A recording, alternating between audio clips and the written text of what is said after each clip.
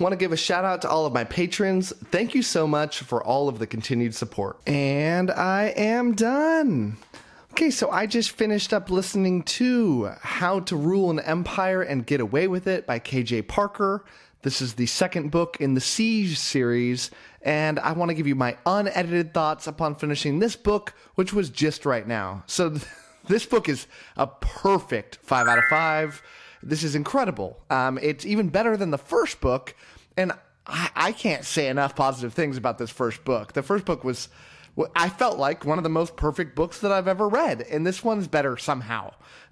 It blows my mind, and you know, I knew it would be good because sometimes you find an author like K.J. Parker, and it just vibes with you like it does, like, perfectly for me. I mean, this guy is a master at writing, and it's not for everybody. I totally get that. I could see how the style of his writing just might not vibe for some people, but man, it is like, it's perfect. I love how witty and sharp it is, without going too overboard with the way that he does it. It's just amazing. So I was a little worried going to this book, though. I often find myself a little worried about things, especially when I really like the first book, because I get my hopes up. And I had heard that the second book and the third book all are very different from each other. Now, that's not what I want to hear when I'm in love with the first book. I want to hear that when I didn't like the first one. But yeah, that's a little bit of a worry for me here. And you know, the first book is loosely about this major siege happening, and this engineer finds himself leading the defense of the city. So it's this kind of zero to hero, somebody that should have never been left in charge, that is the most capable person possible to be left in charge, who ends up doing their best to rally the citizens behind them and get things going on a very, like, systematic, like an engineer would. And it's really cool. And the second book, I'm like, okay, now where are we going with this? And it's a totally different protagonist. That sucks. I very often, way more often than not, don't like it when an author takes the courage, and which is very much what it is, to shift up a protagonist from book 1 to book 2. And I see it happen a lot, and it's ballsy. And it paid off, because the second book starts off with this character, 𝐤𝐤. And 𝐤𝐤 is an actor. He's a very good actor. But there is this siege going on outside the walls, and life is trying to go on. And very quickly on in the story, 𝐤𝐤 finds himself, and over time he's been tasked with playing the role of major prominent people in this city.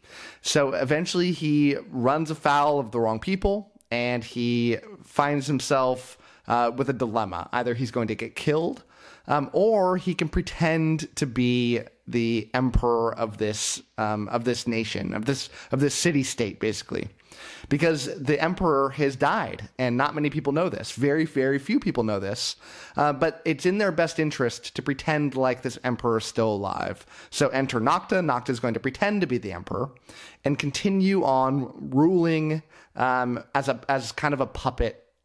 And that's the premise of the story. Now, on its surface, this is a wonderful premise that I'm kind of surprised hasn't been done yet. Maybe it has. But that engrossed me from the start. But the way that it develops from that point forward is what makes this from very interesting to genius.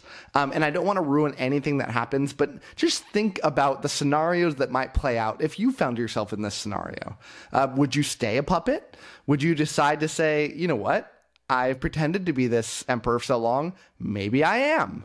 How about I overthrow the people that are handling me? Or would you say, I'm going to try to follow along, even though it seems obvious that I might want to overthrow these people? Do I even want to be the emperor? Should I want to run, steal the coffers and run away? Should I want to rule in their place and just keep everything and just pretend like this is normal?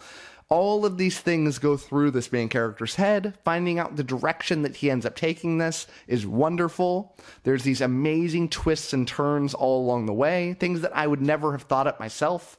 It's just genius writing. And so the plot, that's the central plot here. And the plot I find to be masterful. But that's not the only masterful part of this book. The character writing is absolutely superb. All of these characters are very well crafted. I mean, they don't go through a terrible lot of like development throughout the series. They are who they are. But they're so unique and different and well written. The way that they talk to each other is awesome. I mean, I love the witty nature of this main character and him trying so hard to make the best of this horrible scenario. I will say a couple knocks about this book is that it's the only way that this is a fantasy story is that it didn't actually happen in real life, because this isn't a story filled with magic or, these strange mythical beasts or anything like that. This feels like a story that could have happened in real life, maybe. I mean, it is, very fantastical in the sense that, how could this all have possibly went down the way that it did? But that's the only fantasy part of it. Now, I don't find this to be a terrible negative, even though I run a fantasy book channel. But yeah, it feels like a historical fiction written in a very witty way. So I will... if you want to call that a knock, I would just say it is what it is. Understand that as you're going into this. Another major knock on it is something that is quite a negative, but there is a twist in the story towards the end, and it just sucks. It doesn't ruin any of the story. The story is not hinged upon it, and it didn't take away anything that happened before or after the moment. But if you've read this, you probably know what I'm talking about. If you're not sure, come into the Discord channel. Links down below. I'd love to talk to you about it. It's the best and fastest growing fantasy Discord around, and I'd love to have you. But it's just these... I hate twists where it's like, come on. It makes you roll your eyes. That turn of events could have never happened. It's too coincidental, and that's definitely what happened here. But outside of that, I mean, the writing quality is just superb. I mean, this KJ Parker is incredible. Now, apparently I like people with this kind of name, because I got KJ Parker, I got RJ Barker, who wrote the Tide Child series that I love. I feel like there's another one too, and that has a similar, two initials and something that sounds like Arker at the end. Remind me what it is, somebody in the comments, because I know it exists out there. I feel like it's somebody that made up the name, but I could be wrong about that. Or maybe that's KJ Parker. I don't know. I will say that, just purely from an enjoyment standpoint, it doesn't get a lot better than this. I mean, you've got to like this kind of witty banter. Now, witty, it comes off like it means funny. That's not what I mean here. It's just very smart. Now that maybe it's not that smart and I just find it smart. I could see some people reading this being like, it's too much. It doesn't, witty is something that can very much be in the eye of the beholder, and it can very much work for some people, and what really might work for somebody might really not work for another. So I totally get that if that's the style here. It almost kind of, I just started reading the opening chapter. I read it a little bit early for The Black Tongue Thief because I was really interested in it. And the writing style of The Black Tongue Thief kind of reminds me a little bit about KJ Parker's. Not identical, but feels really similar. So, if you've read that and you liked it, there's a chance that you might like this writing style as well. But yeah, I found a new author that I'm in love with, and I can't wait to find out what else this author has written.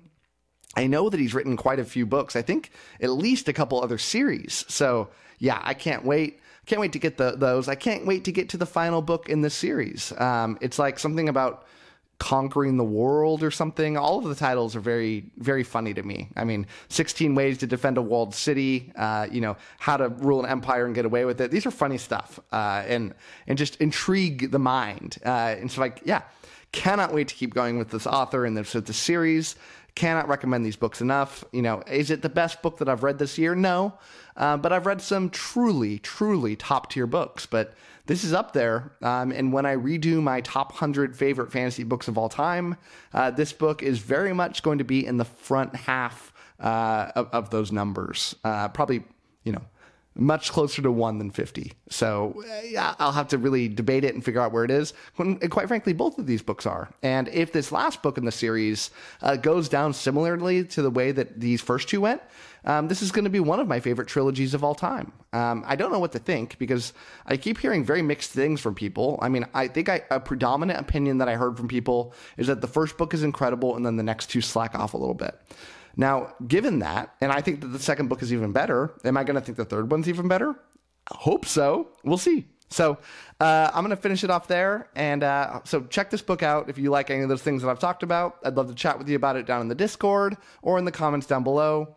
Thank you, as always, and happy reading to you. I want to give another shout out to all of my patrons with a special shout out to my Ascendant tier patrons, Anna, Ben, Brian, CJ, Danut, Darren, Evan, Jamie, Maria, Michael Sugarman, My Book is Lit, Nathan T, Nev's Book Channel, Romeo Mike, Ron Reich, Russell, Ryan L, Sky, and Zion.